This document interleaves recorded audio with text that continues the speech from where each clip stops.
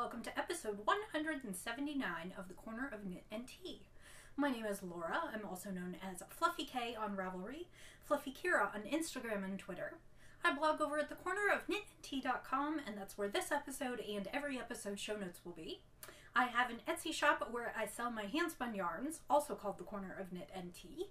And finally, we have a Ravelry group called The Corner of Knit and Tea. If you haven't come over and checked us out, please do. Hello, how are you? It is Sunday, April 15th, and it is a cold one here in Kansas. We had a couple really nice days this week, 70 and 80 degrees, and now we are back to freezing and snow flurries. So I pulled out my flannel, which I usually don't end up wearing after about February, and snuggled up with a cup of hot tea today. We were out yesterday. Yesterday morning was maybe about 10 degrees warmer, close to 40. And my husband ran a half marathon yesterday morning. I stayed in the car with my jacket in the heat, but he ran yesterday, and today, like I said, it's even colder and flurrying, and we have already run our errands for the day, so now I'm going to stay home. I have lots and lots of things to do, but they can all be done from inside the house, which is nice because it is cold out there. I hope you had a good week. I had actually a really productive week craft-wise.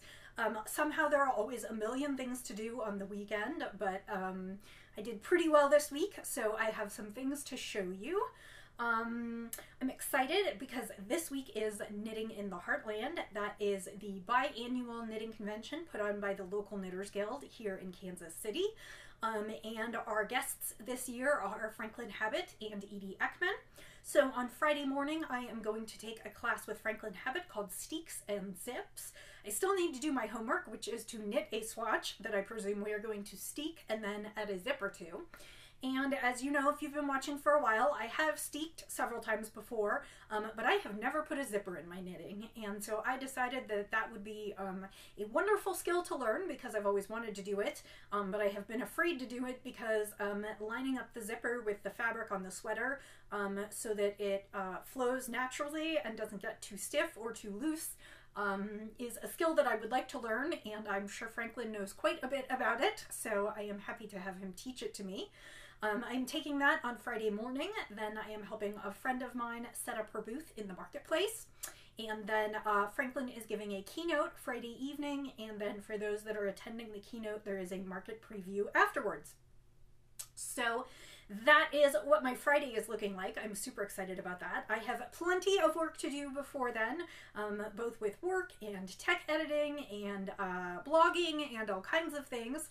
But I am looking forward to a busy, fun week with a fun end. My husband is running another run next Saturday. He's doing the Garmin half marathon, which Garmin is here in just outside Kansas City, so we will be going over there to do that. I'm hoping the weather is going to be significantly better. So far it says 49 or 50 degrees and rainy. We can hope. I hope for no rain, but 49 or 50 would actually be good. That keeps it nice and cool for the runners. So that's what's coming up. It should not affect the podcasting schedule for next weekend, so I'll have lots to report when I return. So let's get into it. Today I am drinking, it is a Ceylon Orange Pico from Simpson and Vale. I cut the bag because it was so tall when it came. But Simpson and Vale is out of Colorado. That is kind of their logo. It's an S and a V. You can only see the bottom of the S, but that is what I'm drinking. I ordered several teas from them and have been quite happy with them.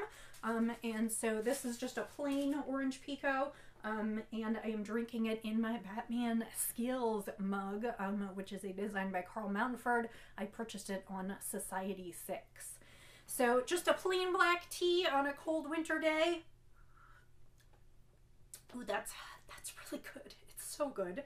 I grew up mostly on Lipton, just regular old Lipton, so a plain black tea is just fine with me. I add just a little bit of sweetener to it, sometimes a little bit of lemon juice, and I am good to go. So that is delicious. I'm going to enjoy that when it cools off just a little bit.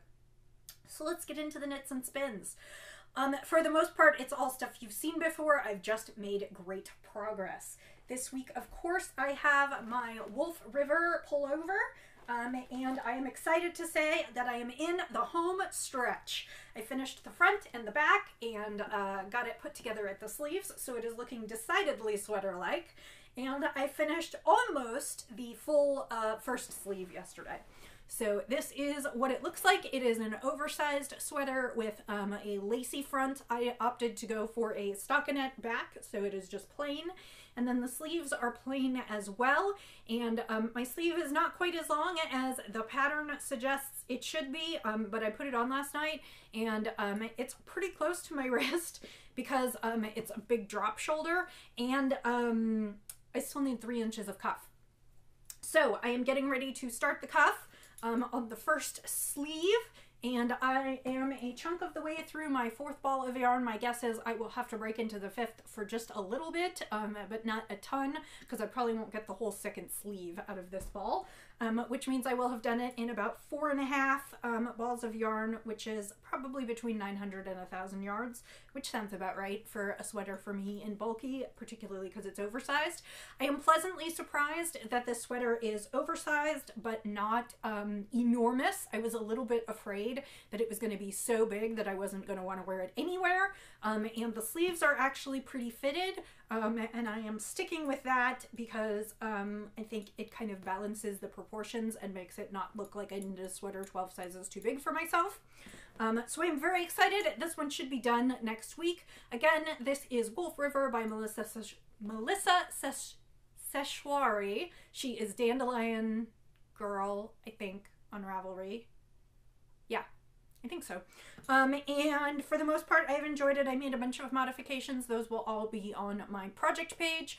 I can recommend the pattern if you're looking for a fairly simple knit. If you want something that's a little bit more shaped and fitted, this is definitely not it. So it's a pretty good pattern, but there are things that I would do differently. Anyway, so that needs a 2nd sleeve and a block. I'm hoping to finish the first sleeve tonight and get the 2nd sleeve started, but I have homework for Franklin's class, and I just remembered that not that long ago and pulled some yarn out of the closet, so that is what I will be doing this evening. But my hope is to finish this sweater this week so I can show it to you finished next week. And then pull out something else from the stash to work on, because April is WIP Month. For those of you who responded, I declared April WIP Month. Work on your works in progress, get them finished. Doesn't matter how long or short they've been on the needles, just get them done. And we are multi-craftual, so that can be sewing, knitting, spinning, crocheting, weaving. There may be more that I can't think of, but I like to encourage maximum participation. So if you have anything that you are trying to get off the needles, try and do it this month. For everything you finish, you may put a photo of your finished object in the finished objects thread, and I will be doing a drawing for winners. The first project that I pulled out of stash, which I started, I think, sometime last... It's either spring, summer, or fall. I cannot remember. I'd have to look at my Ravelry page, and I keep forgetting to do that, is a lovely pattern called Banana Leaf. It is for a kind of a textured scarf, which I have showed you before. It is vaguely rectangular, although it's got points at the ends. So it's kind of like a long arrow almost, maybe. And I am knitting it in... Northbound Knitting, which I have the label. I think I show this to you every week. Northbound Knitting. This is her BFL Silk Lace in her Metallurgy colorway, which is one of her big signature colorways. And I wish I had remembered to put a progress keeper on it last week, because it is amazing what 10 rows a day at lunchtime, and a little bit on knit night, and a little bit in the car, and when I'm not driving. Only when I'm not driving. Will add up to. And I know I am probably 6 inches at least longer than I was last time, because I only had a very short amount last time. But I forgot to put a progress keeper in it. So I have just put a progress keeper in for this week. So when we get to next week, I will be able to tell you what I have done. So, but as you can see, it is coming along. Banana Leaf is this great textured scarf. It's got sections of stockinette and reverse stockinette. so that it creates this kind of oversized ribbing shaping look. You can definitely see it when I hold it. I will probably block some of that out, although I hate to lose all of it. And as you can see, I am indeed much further than I was last week. I just weighed the ball and I have, I just weighed the ball and I have about 63 grams left out of a 100-gram ball. So that tells me that I am probably a third of the way-ish done with this. I will probably keep going until I hit about between 15 and 20 grams left, because I think that's probably what I need to finish the point. There's some short rowing and other things that are going on. So I don't know exactly, and I should have weighed it when I finished the opening section so that I could see how much I might need for the closing, although they are different. So I don't know.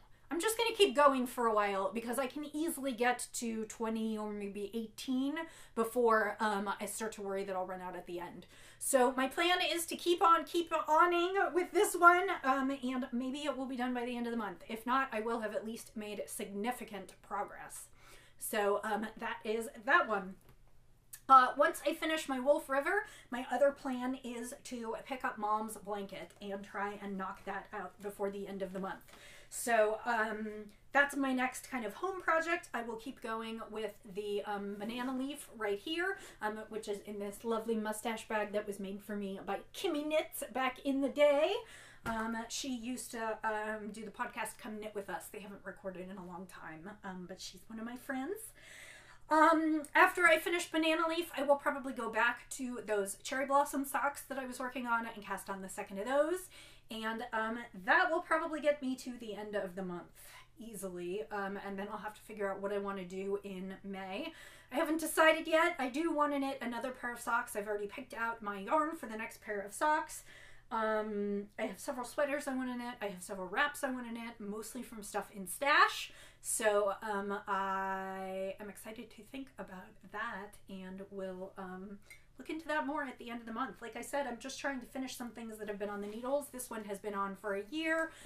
Mom's blanket has not been on for a year, but I would like to finish it in time for June this year.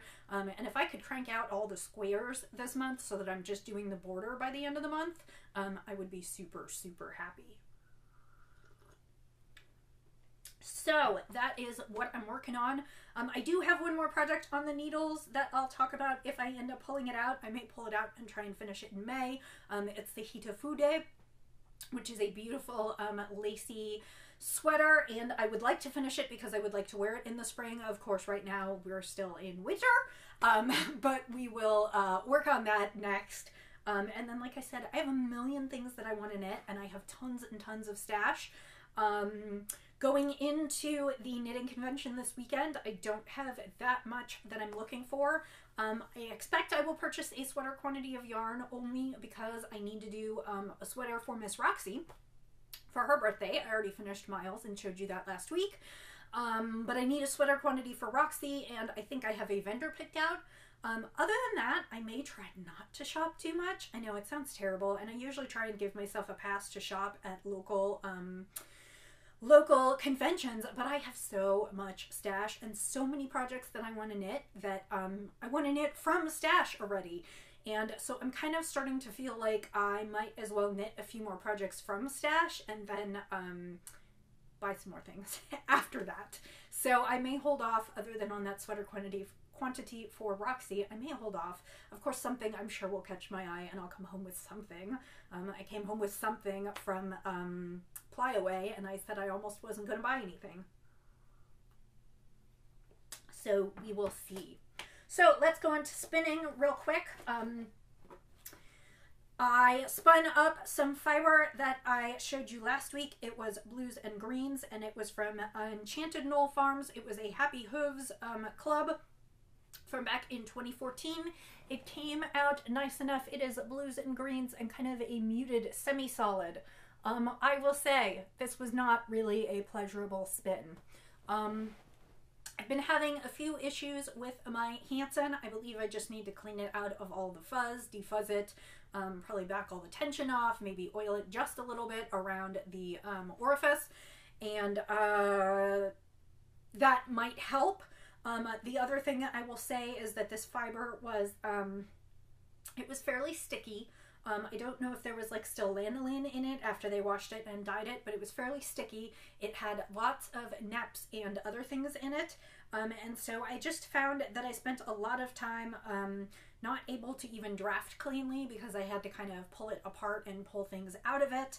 I got less than I usually do. It's 3.8 ounces, which is not terrible for a 4-ounce braid, but typically with the fibers that I spin with, they are of a quality such that I get to keep most of them, so I usually end up more with closer to 4 ounces, at least when they start as 4-ounce braids.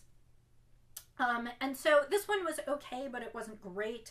I think it's probably going to be a DK weight, and I haven't decided if I'm going to put it in the shop or not. I'm so on the quality of it, but I do need to knit another Mario the Artistic Rabbit knit stuffed animals for a friend who is having a baby, and so I think I might use it for that. She's having a little boy, so it's good colors. And I will be able to sort of isolate any parts that I don't enjoy.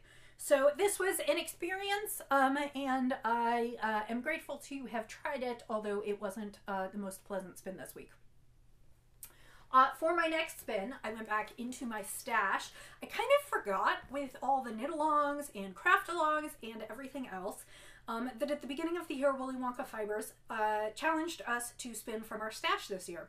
And while I haven't been going out and buying a bunch of stuff, and pretty much the only club I'm in at this point is the Hello Yarn Club, and I am down to a single dose. So I'm basically getting 12 bumps a year, which is 3 pounds of fiber. So that's actually down quite a bit from when I was getting a double dose of that, plus the Southern Cross Fiber Club, plus all kinds of stuff.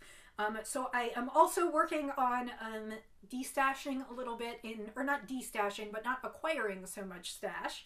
And I am still working at a fairly decent pace spinning it up. I don't know if I'll hit 13 or 14 pounds this year. I know I will not hit 18 pounds this year. I'm a little slow for the year because we've been gone a little bit, and I know I have some other vacations coming up. But I'm still spinning roughly a 4-ounce braid a week. This week I pulled out some stash from the first time I went to Maryland, the first and only time I went to Maryland Sheep and Wool, and that was in 2014. And I picked up 2 braids from Kimber of Kimber Baldwin from Fiber Optic. And this is her card. She does 80/20 merino silk gradient colorways, and this one is called Smoke on the Water, and it goes from a very light turquoise through a darker teal into a really darker blue, into a really dark blue, and kind of a smoky slate gray. So it's a pretty good gradient. I have 2 of these. And so my plan is to spin an 8-ounce skein. I'm going to spin each of these through from one end to the other and then ply them together. So I have 8 ounces of a gradient spin. I don't know whether this will be for me or the shop. Kind of depends how it comes out. I think it will make a stunning shawl. So if anyone is potentially interested in this, I could probably be talked into parting with it if it meets your fancy. Like I said, I have 2 of the exact same, so I'm going to spin them through end to end and then ply them together. I expect that will probably take me 2 weeks because it's 8 ounces of fiber, so that will probably finish out April. But I am excited about those, and like I said, I went to Maryland Sheep and Wool in May of 2014, so they are 4 years old, and I'm looking forward to using up some stash. I had saved them until I had the perfect project for them, and I don't have the perfect project, but I decided that it was time to start spinning some of them. I'm kind of looking at a bunch of bigger spins coming up. I have 6 ounces that I got from Ply Away in that silvery Shetland, and I want to spin that soon because I'd like to try knitting a shawl with that. And I also have, I've noticed that a couple of the club selections from Hello Yarn in the last 6 months have been close. So I think next I might actually do a combo spin. So that is what's coming up on my wheel. And I think that's it. I'm sorry it wasn't super exciting because I don't have a ton of new projects, but I am trying to crank through some things and work through some stash, and I'm starting to head towards summer. When it was like 80 degrees this week, I thought, oh wow, I'm knitting a bulky sweater. I am ready to move on to maybe more shawls for the summer and socks. smaller projects, things that I can work on and potentially even use in the air conditioning.